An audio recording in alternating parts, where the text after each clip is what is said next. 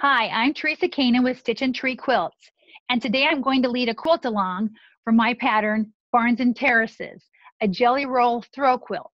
It's a super easy quilt, and I'm glad that you've joined us. Some of you are participating live online while we teach the quilt along.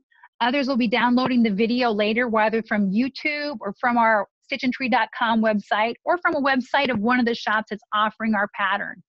And yet some of you may also be participating live from a different quilt shop across the country. However you decided to join us, I'm glad you're here. And along the way, I hope I'm able to answer any questions that you might have. Let's take a look at the way I normally will do any of my quilt alongs.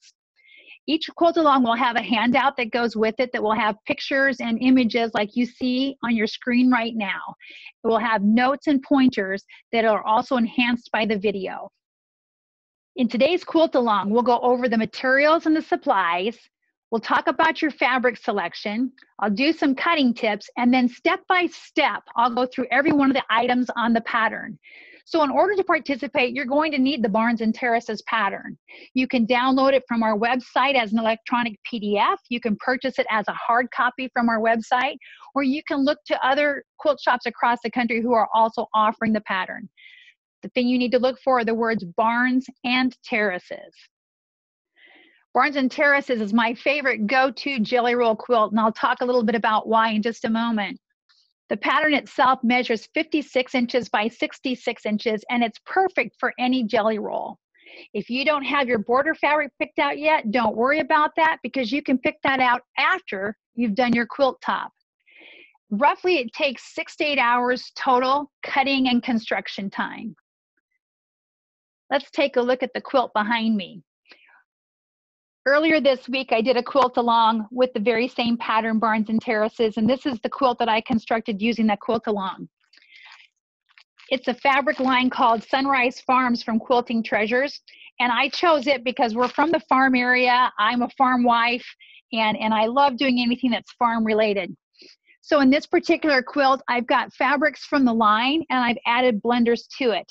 The pattern itself is perfect for any jelly roll, so just grab a jelly roll from your stash and it's something that you can work with. I always like this pattern when somebody in our shop finds a jelly roll but doesn't quite know what to do, then this is a perfect design for that. I'll show some images of different quilts along the way, and then I'll show some good things, and I'll talk about some things maybe to keep in mind as you're considering your jelly roll.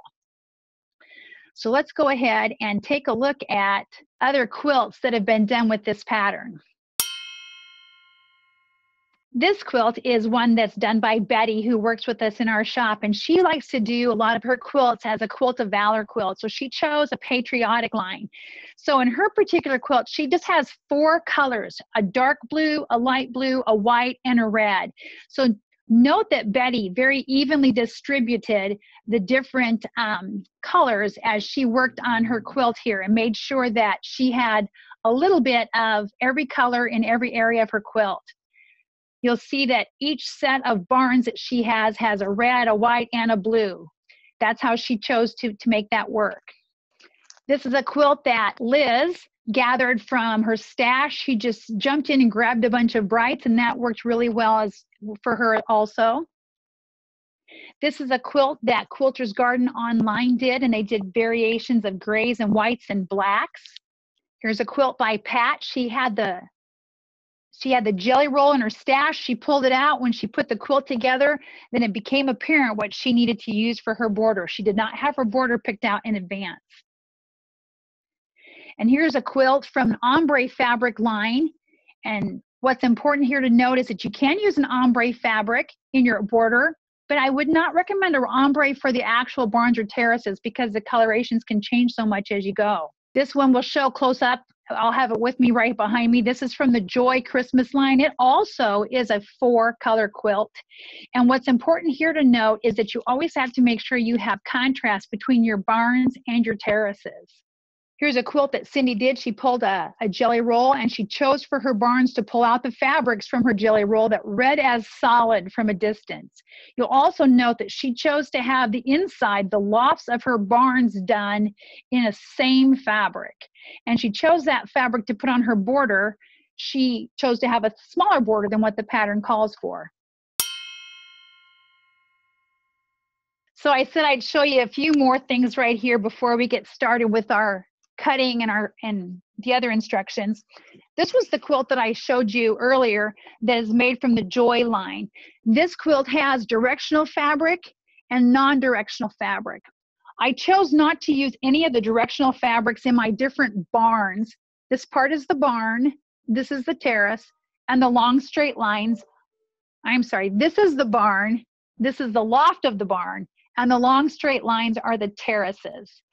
So I chose not to put the directional fabrics in my barns because you'll note that some of the barns have the long side going horizontal and some of the barns have the long side going vertically. And I'll show that more later in the video as we do different parts of that. In this particular fabric line, there were only 4 colors. There was white, blue, green, and red. And so it does make it a challenge when I'm having to put the whites in that I don't show too much white at one point in time. Another fabric line that I grabbed happens to be another Christmas Barns and Terraces quilt.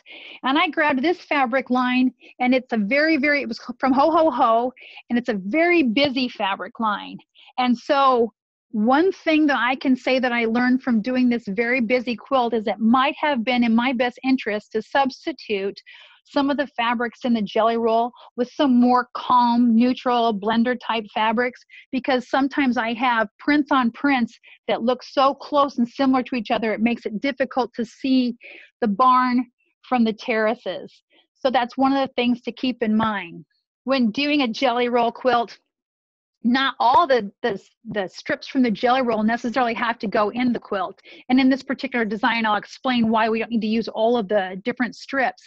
But one reason why I don't like to necessarily always put all the strips in is because sometimes when you're doing that, they might have the full line in the jelly roll, but maybe some just are going to end up standing out separately and differently in your quilt. For example, I did one once that was in Halloween colors, and they were orange, purples, greens, and blacks. But out of the entire set that was together, there was one fabric that was white with a black dot on it. And that one fabric, even though it was in the jelly roll, if I would have tried to include it in the quilt, it would have stood out so much it would have taken away from the quilt. So this quilt, like I said, is my favorite go-to jelly roll quilt, but it's also a great scrap quilt. So it's not uncommon when I put a binding on a fabric or on a quilt that I'll save what's left of my binding tails. And I'll take these scraps and use them, and I can make a scrappy Barns and Terraces quilt, and then it's something I can easily give as a donation. Today for my quilt along, I chose a focus fabric from our stash here at the shop, and I literally cut a little kit just to go along with it. It's time for me to think springy and bright. So the fabric I chose was called Jubilee. And in this particular fabric, it's got pinks and reds and oranges, yellows, turquoise, and green. So we use the colors in this fabric. And in this case, this is going to be my border print. So I use the colors in this fabric to help determine what I'm going to use in my actual quilt itself. And so I pulled a series of fabrics from my stash, and I've made kits just from that. And that's what I'll be using today as I do our quilt along. Again, any jelly roll will work, and I'll explain how you can make those work. Let me go ahead and move on to. So I talked a little bit about fabric selection, and one of the things that I want to always make sure that I point out, hang on here.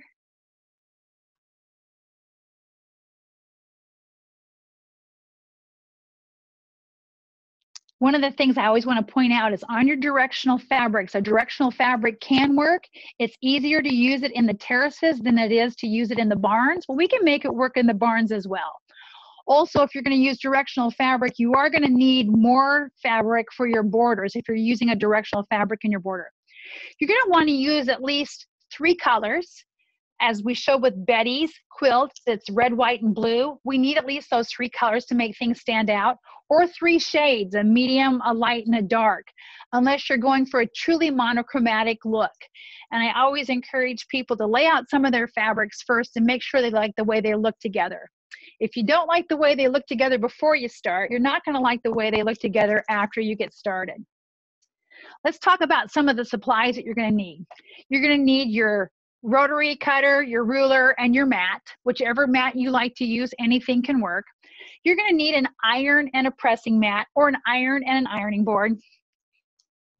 And when I'm doing my work at my table, I like to use my wool mat, and I like to use my little steam fast iron. And these are very inexpensive irons, but they run nice and hot and they make a really good press. You're going to need your sewing machine, your needle, thread, some general sewing supplies. You need a design wall or space to lay out your design, even if it's on the floor or on the dining room table. You're just going to need some space to do that.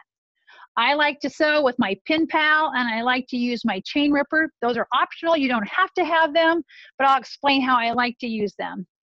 And one of the other things you're going to want to use are some rubber finger garden gloves.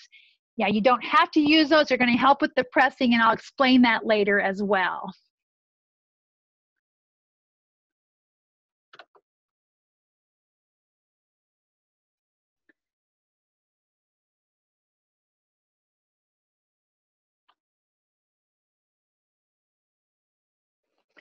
All right, pull out your pattern and let's take a look at your pattern and the area in your pattern that is the cutting instructions. You'll notice on the cutting instructions that we have you're cutting 14 strips for your barns, 18 strips for your terrace, and 6 strips for your binding. So one of the things I do when I first start out with a jelly roll is I try to figure out which strips are going to be my binding, which ones are going to go around the edge of the quilt, and which ones are going to go in the quilt. If you're using a jelly roll, you're going to have to pick those strips out first. If you're cutting from your stash, you can worry about your binding later. All right, I said before that directional fabrics work best if they're in the terraces. So if you've got directional fabrics, try to include those into these 18. You'll notice that 18 plus 14 equals 32.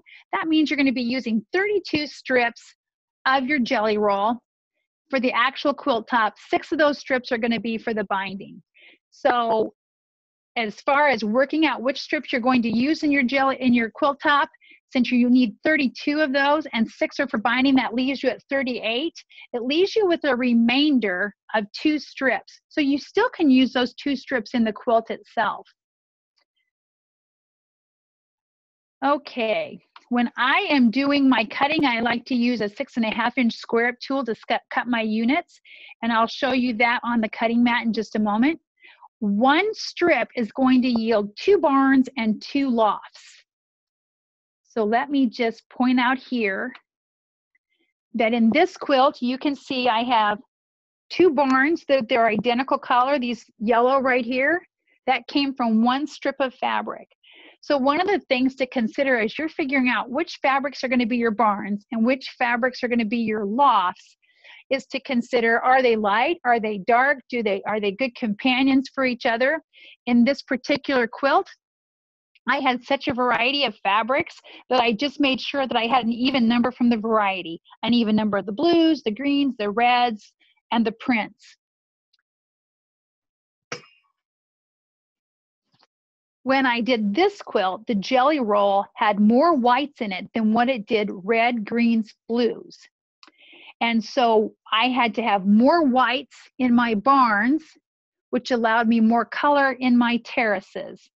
So again, you have to make the decision based on the jelly roll that you have.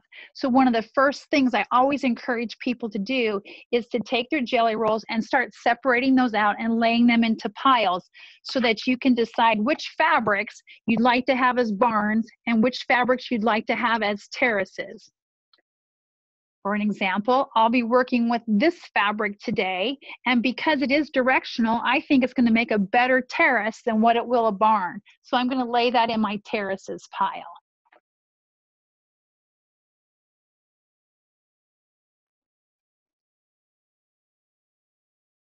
There we go.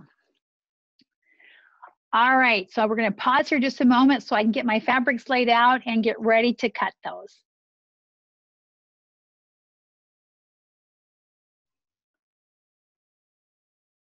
Okay, I have laid out the strips that I'm going to be using for my quilt. And these are some strips that we've put together.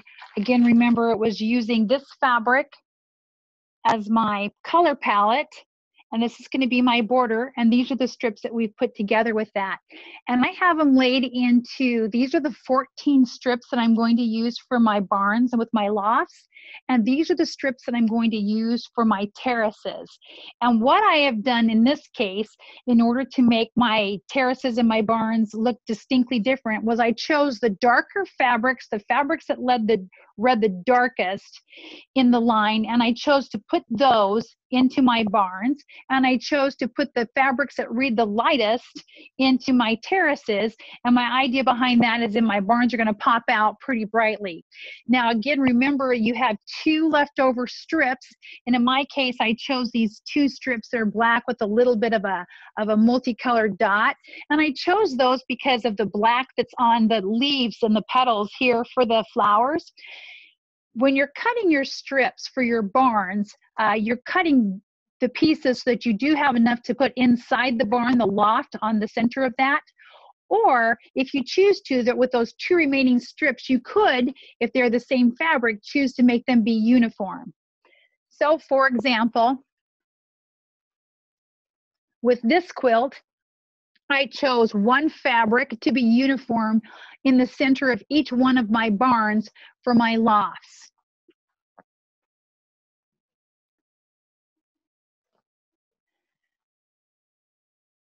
And with this quilt, I chose a contrasting loft to go with each barn. There's no right answer. You can do it either way, any way that you choose to. It's however you want your ending quilt to look. You can go ahead and cut your lofts in the center of each barn from your fabrics and see if you like that look. And if not, then you can cut them from 2 remaining strips. It's entirely up to you. So go ahead and take a little bit of time right now, sort your fabrics out into piles, step back, take a look, use your camera, do what you have to do to be able to get them sorted into sets of 14 strips for your barns with your lofts and 18 strips for your terraces. And once you do that, we'll be ready to cut.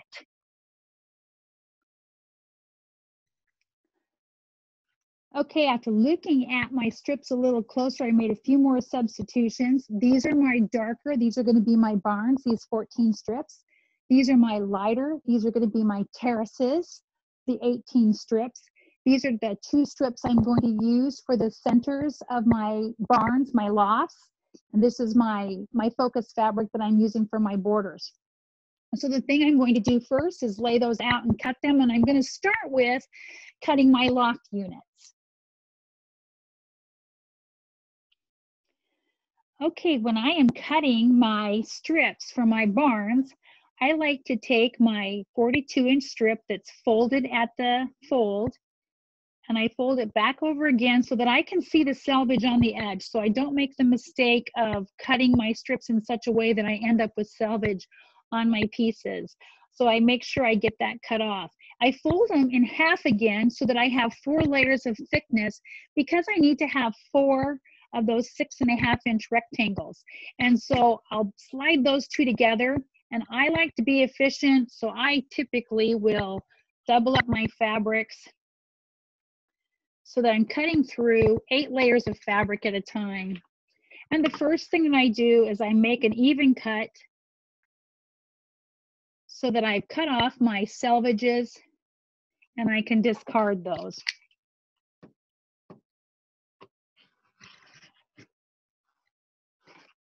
So these pieces are ready for me to discard. I like to keep those in a little bucket, and we put them into pet beds for the Humane Society. And then if you're using a 6.5-inch ruler of any type, and this one happens to be a Marty Michelle square up ruler, which I love this ruler because it has 1/8-inch markings. We don't need 1/8 inch for this pattern. But if you lay your ruler on, make sure that you're cutting your unit square. I'm even with this left side of my ruler. I have a line I can see across the top. I have a line I can see across the bottom. When I make that cut, I have all of the pieces of my 6.5-inch pieces that I need for my quilt right there. And then what I have left here, I can cut my 2.5-inch pieces from that. Again, I'm going to line up my ruler so that I can see that my units are square.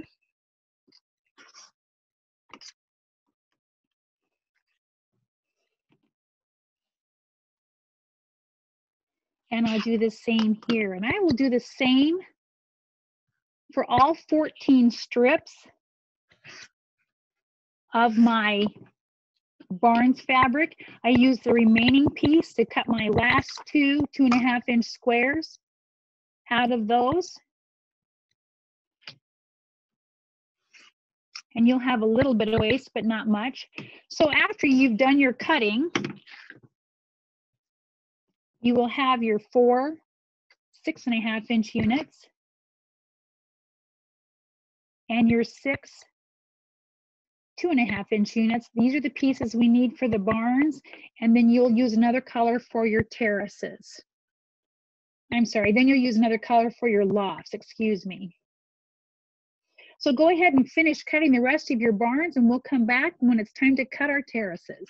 Okay, Linda from Arizona asked me why we're cutting these strips individually instead of strip piecing them, and the answer is pretty simple.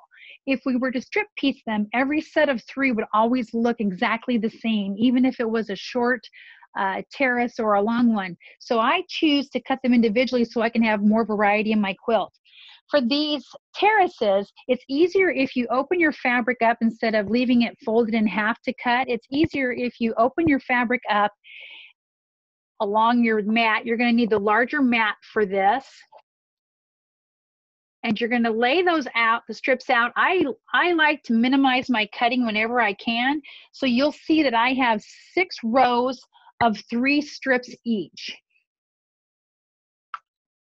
So by doing that, I'll have fewer cuts that I have to make. And this will take no time at all to get these cut.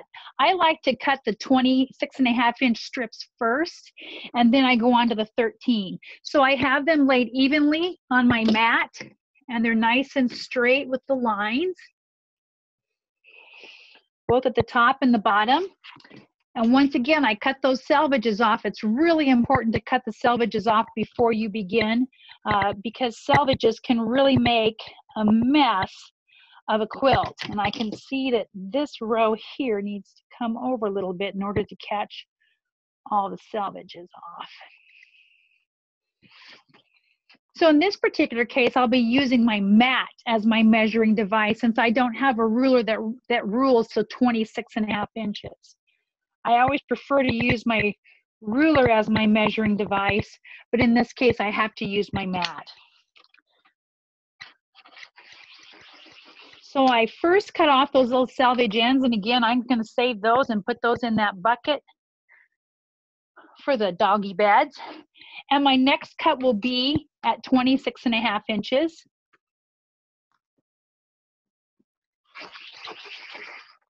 And with 2 cuts, I have my long strips all cut and ready to go. Then I simply slide my strips back down and I make my 13.5-inch cuts. Okay, I have my strips laid back out again. All my 18 strips are here. They're in 6 piles of 3. And I'm going to make my 13.5-inch cut for the short terraces. It's always important to kind of count or to measure twice. So whether you have to count the squares on your mat or you redo your math, make sure that you're counting before you cut, because as Granny always says, you should measure twice and cut once. Once you've made that cut, you've got a nice little piece of this left. It'd be a great opportunity to cut some 2.5-inch squares and sit them around in a bucket. That way, someday when you need a bunch of scrappy 2.5-inch squares, you've got your pieces cut and ready to go. Our next step will be to go to step 1 of your pattern on page 1. So let's get organized.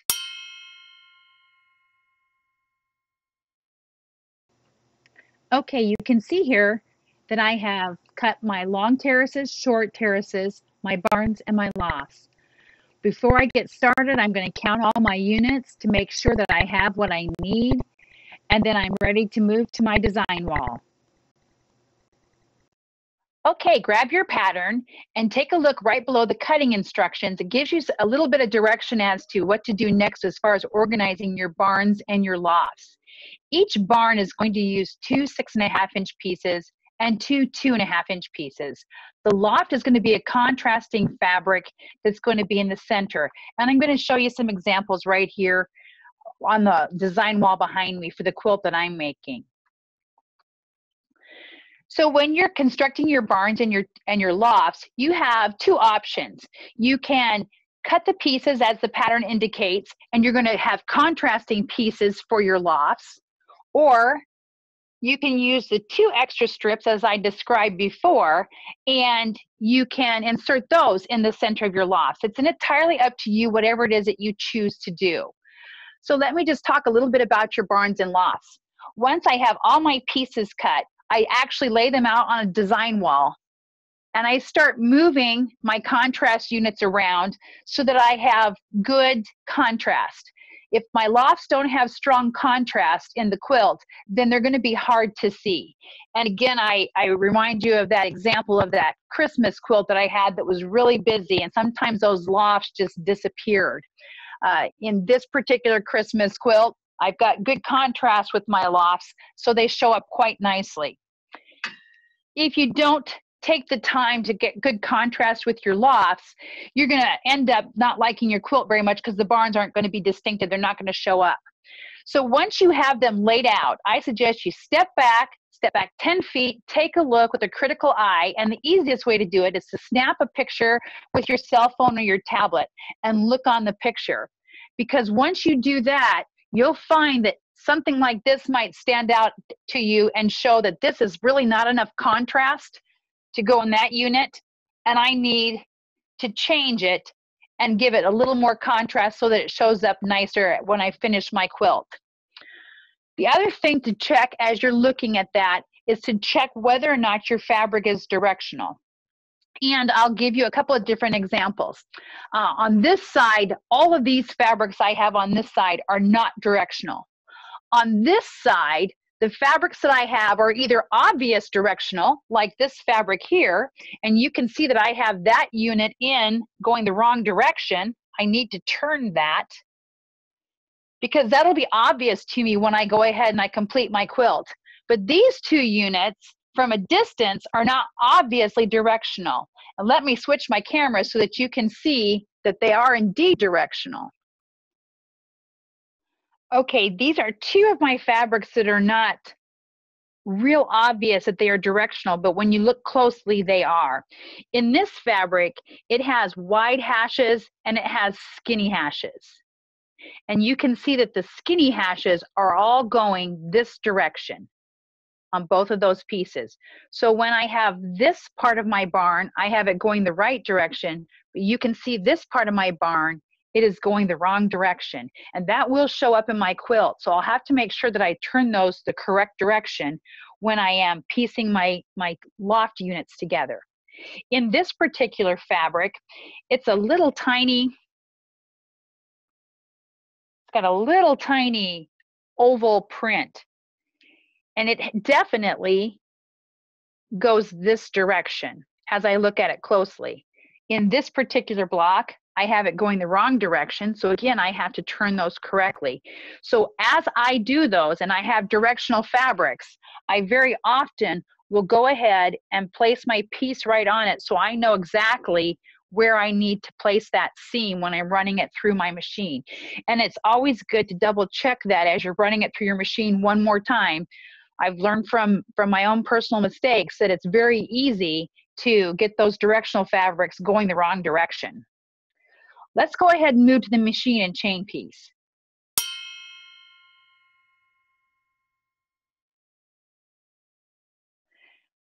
Okay, to get organized, I take my barns units with their coordinating lofts that are going to go with them, and I lay them on the left-hand side of my machine.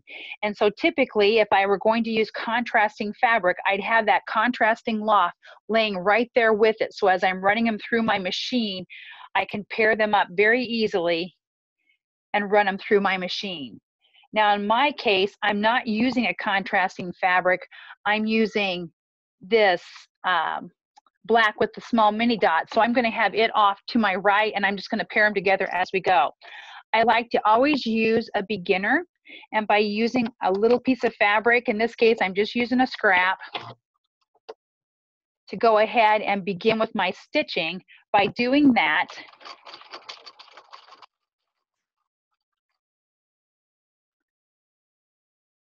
then I can go ahead and get started. Now again, remember I talked about directional fabric, and in this case, the hashtags need to go the same direction. So by laying it on the fabric, I make sure that I am doing my hashtag the same direction as the fabric. I just place my other loft fabric over top of it. I run that through my machine, and I take the rest of the barn unit and I lay it down at the bottom of my table so that I'm ready to go with my next unit.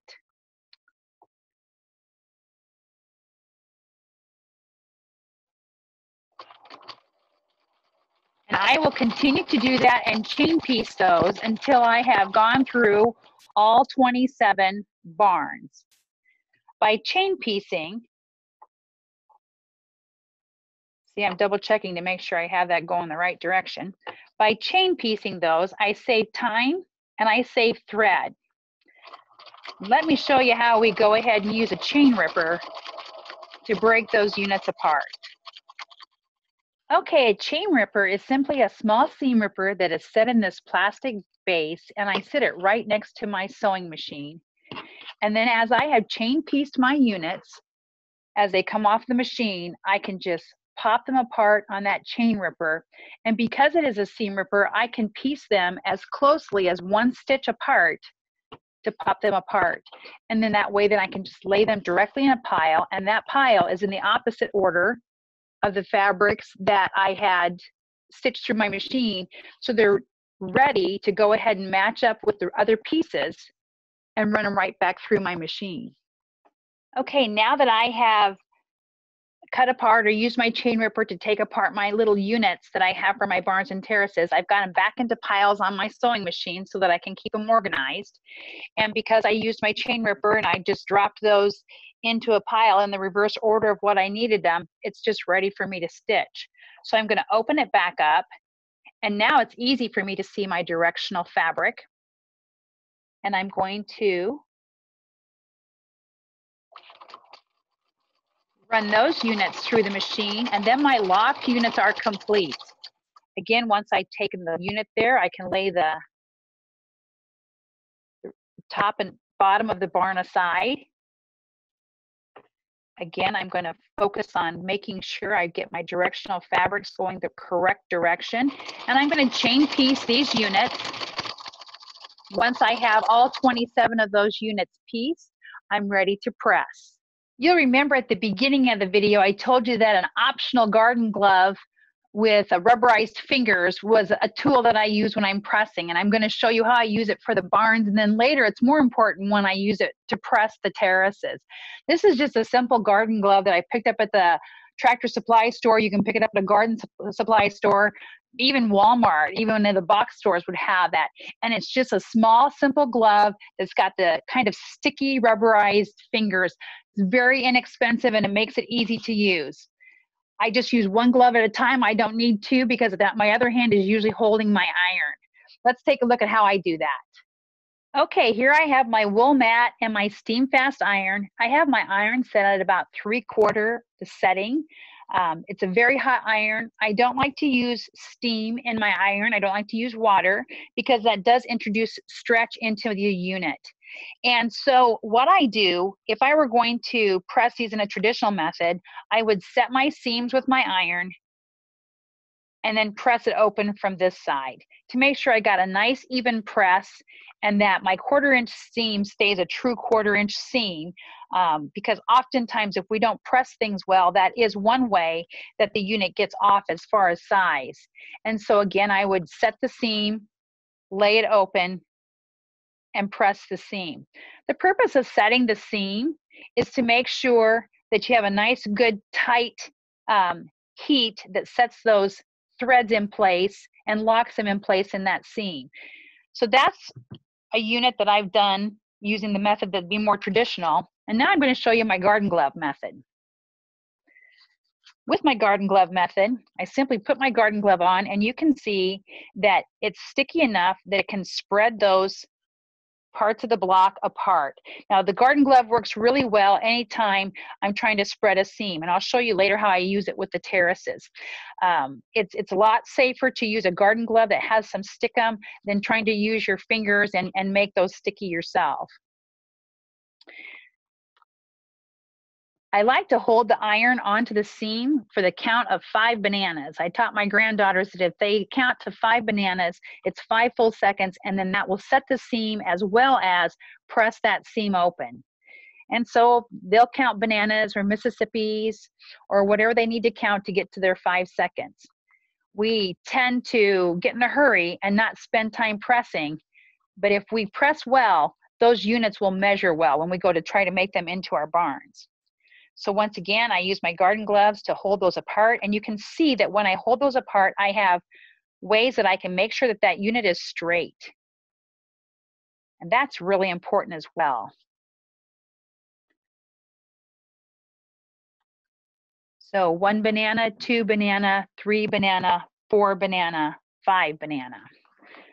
Do that and press all 27 of those units.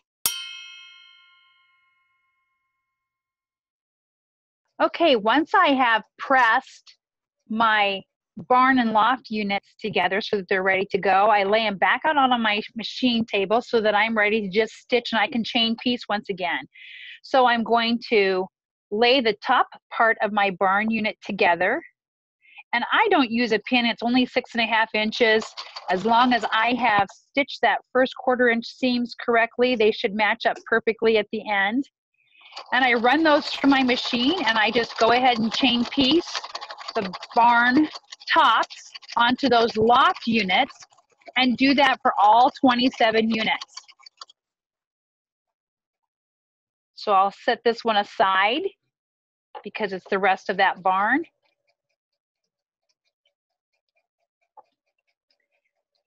I'll go ahead and work my next unit through, again, chain piecing those.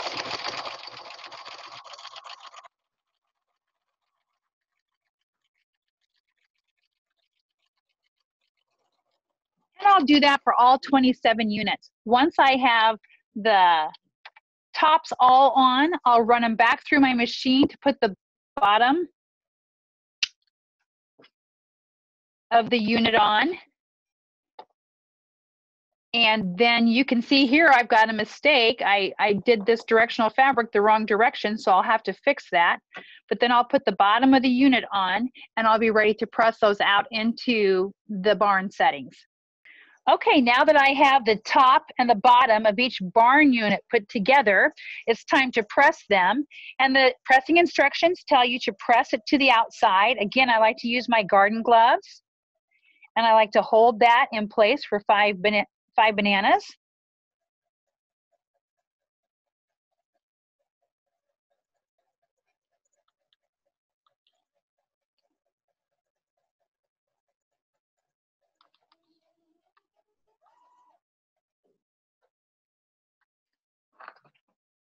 And now that I have that barn unit all pressed nicely, I like to take my square up, my 6.5 inch square up ruler, and place it on top to see if I need to trim any part of the block and make sure that my 1/4 inch was true. And in this case, you can see my block is perfectly square and it's ready for me to go ahead and place in my quilt top. Go ahead and press all 27 of your barn units.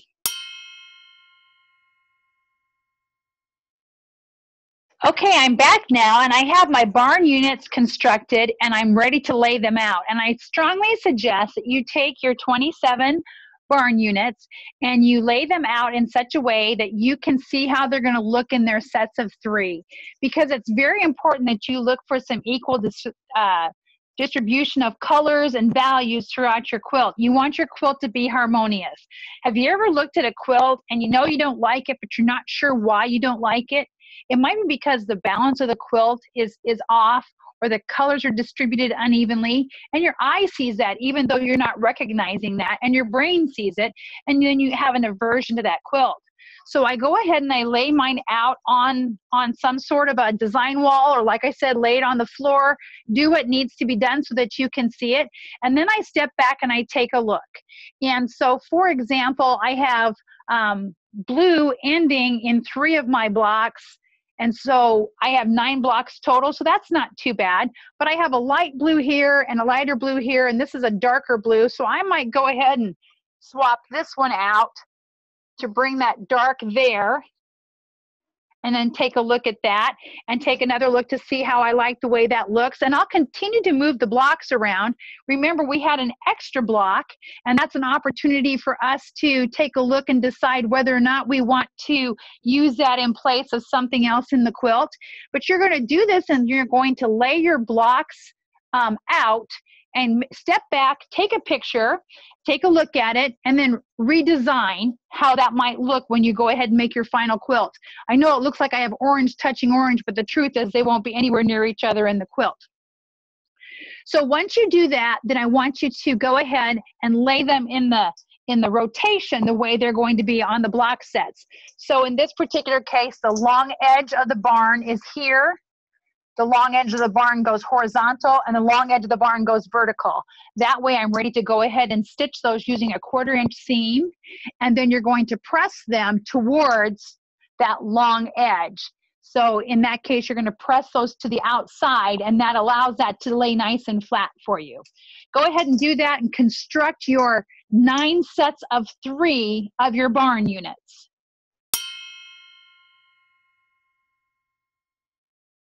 Okay, now we're ready to lay out our terrace units.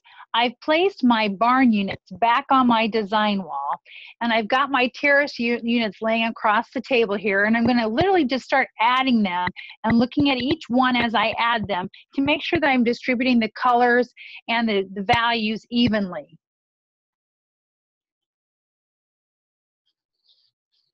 This is where my pin pal comes in real handy, because I can just take the pins directly off my pin pal and place them right on the actual design. And I can see here I don't like that pink right below this pink, so I'm probably going to swap it around with a different one.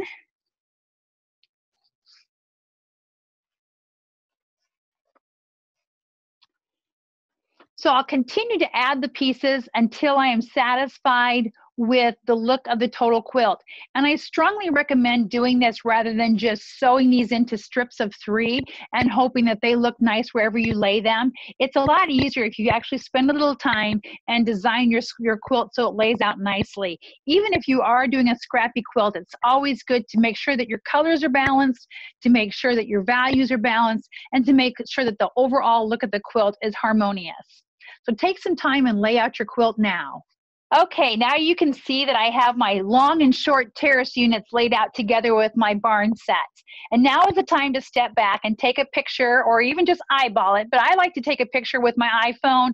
You can use a tablet, you can use your laptop, whatever you like to use as far as taking a picture so that you can take a look at the value, the way you have your terraces laid out. For example, yellow is a very strong color. It's the color in the spectrum that reflects the most light. So yellow is always going to be the first thing that draws your eye to the quilt. So for me, I have to make sure that my yellow strips are evenly distributed in the quilt. But I can see here that this unit, because the yellow here is very dark, and this yellow is very dark, it makes this unit over here look very pale by comparison. So with this much dark yellow on this side of the quilt, I might need to move something over to this side of the quilt to balance it out. So I'm going to step back, take a picture, and then I'm going to be ready to stitch my units in place. So you're going to go ahead and follow the next instruction as far as stitching those together using your 1/4 inch seam. And before you press, I wanted you to take a look at the video so I can show you how you can press and make sure that your strip sets don't end up making a smiley face, that they're not pressed into a curve. So go ahead and stitch your strip sets together, get your terraces put together, but make sure you take a picture of the way it looks on your design wall before you start sewing, so you make sure you can put your strip sets back in the exact spot where they belong.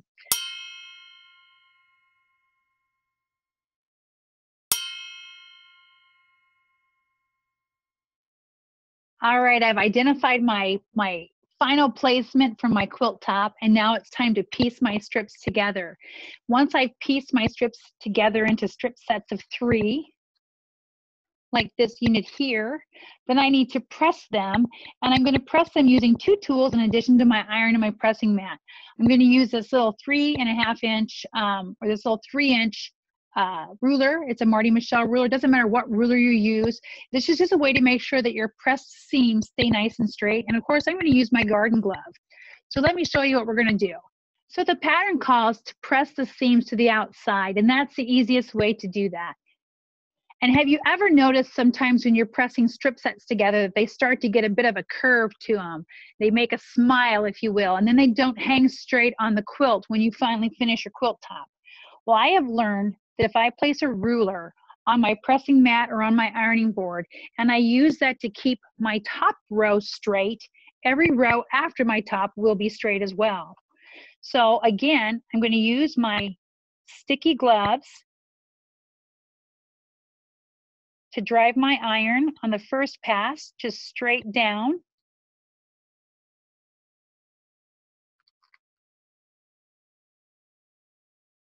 And then I'm going to make sure that I set that on for 5 bananas everywhere.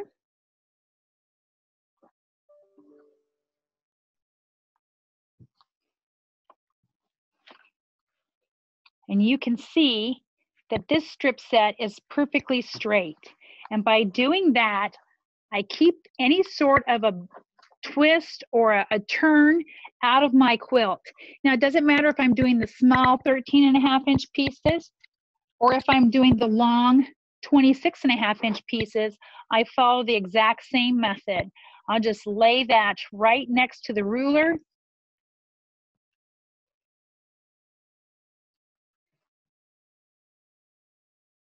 Use my garden gloves to divide that seam and push it nice and wide, and just drive straight down the center, pressing to the outside. Count my 5 bananas to set those seams.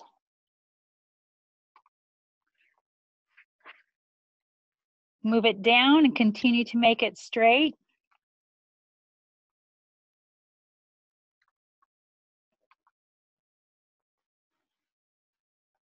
This is actually just a little trick that my grandmother showed me once. And at quilt shows, they'll sell you all sorts of expensive tools that can help you to make a straight press. And the truth is, if you just press it straight in the first place, there is no problem.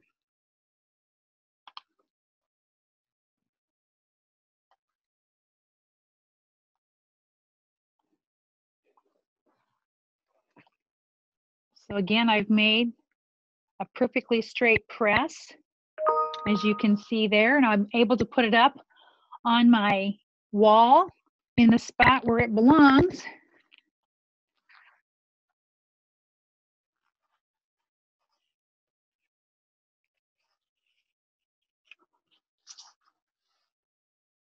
As well as the other smaller piece that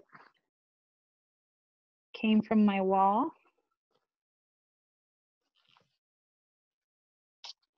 And I'll continue to do that.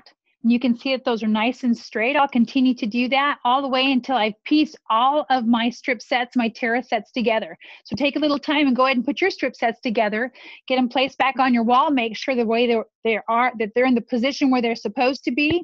Compare it to the picture that you took earlier. And once you're finished with that, you're ready to start sewing your strip sets directly to your barn units.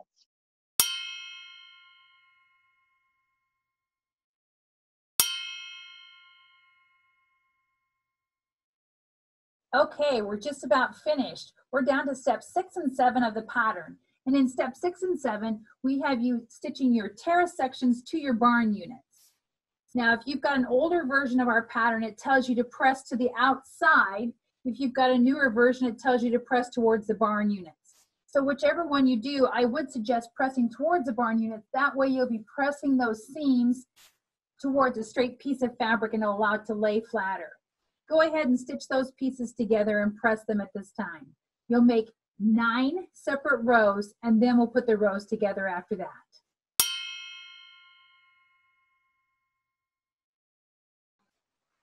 All right, now that you have your terrace units stitched to your barns and pressed towards your barns, the pattern calls for you to go ahead and put your rows together. Now this is another reason why this is one of my favorite patterns. There are absolutely no seams to match up. So it's really nice. There's not a lot of perfection that you have to look at it. And because there are no seams to match up, there's no wrong way to do this. I still recommend pinning the beginning, the end, and the middle, because it makes it so that you're not stretching those rows as you're putting them together. Now in the pattern, it tells you to press your seams open. And the truth is it really doesn't matter which way you press them. It's up to your personal preference. If you press the seams open, there's less bulk when you're trying to press this here. There's less bulk where those seams come together. But you truthfully can press it all one direction or the other. It really won't matter when you go to quilt it. If you are going to hand quilt it, I would recommend pressing your seams open. So go ahead and get your quilt top pressed, and let's get ready to put the borders on. And I'm going to talk to you about whether or not you straight piece a border or diagonal piece a border. Okay, we have our quilt top piece together, and it's time to put our borders on. And before we measure and we cut the border, I want to first talk about a little bit about whether or not you're going to diagonal piece your border or straight piece your border. First of all, when you're taking your border strips, cut those selvages off. I really always caution quilters to cut the selvages off before they begin sewing. Think about a towel that you've had hanging in your bathroom, and after a number of times that you've washed it, that towel will pucker along the embroidered edge of the towel and leave you with a very wrinkly looking towel. That's essentially what selvage will do when you use it inside your quilt and you don't cut it off, because it has a tighter weave on that selvage than it does on the rest of the fabric. So as the quilt gets laundered, that selvage is going to pucker up and tighten a little bit and create a pucker in your quilt. So always, always cut your selvage off before you work with it. So now, the next part, when you're going to put your borders on a quilt, you should always measure the length of your quilt first. So a lot of people have asked me, what part of the quilt should I measure? In a quilt like this one, if you measured the outside edge, the chances are you're going to end up with a number that's longer than the number that you're looking for, because we have so many of those seams along the edge that as we pull that out to measure that, we might actually stretch that. So I always encourage quilters to lay the quilt flat, measure the side, measure the middle, measure the other side, and determine what the measurement is. This quilt should measure 56.5 inches. So before you cut those side border strips, measure first. Measure first and cut the border strips to match what your measurement is.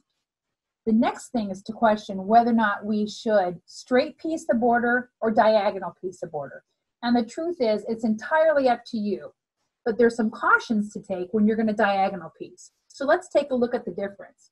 Some quilters say they diagonal piece so that if they have a print, it creates a line that's diagonal, so you don't obviously notice where those two pieces come together. So on this border strip, this is diagonal piece.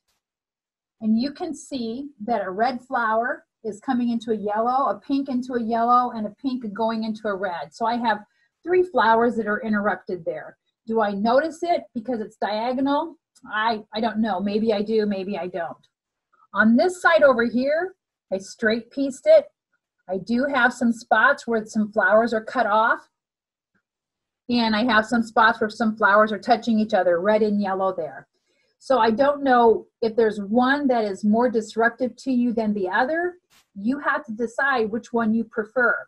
But if you are going to diagonal piece your border, always subtract 1/8 of an inch from the length of the border strip for any border piece or anytime you're using it for sashing or anything else. If you diagonal piece, for every diagonal pieced seam in that strip, reduce the strip by 1/8 of an inch. Diagonal piecing will introduce bias into that strip and stretch into that strip that isn't in a strip that is straight pieced. So frequently, unless it really is going to improve the look of the quilt, I'll just straight piece my border pieces, and that way then I don't introduce any stretch into the length of the quilt. So once you have cut your side pieces to length, go ahead and stitch them onto the sides. You're going to want to pin first the outsides, then the center, and then spots in between. And I'll show you that in just a moment. Okay, I have my border pieces on the sides cut to length, which was 54.5 inches. And I'm going to take my pins. I love wearing my pin pal because it makes it easy. And I'm going to pin both the outside edges first.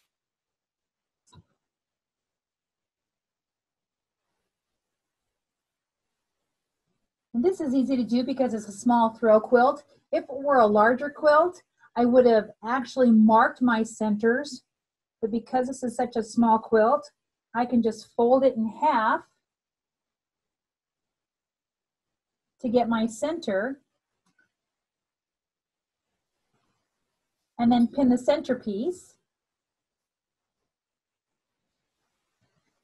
and use the same method to fold with what's remaining of my border in half.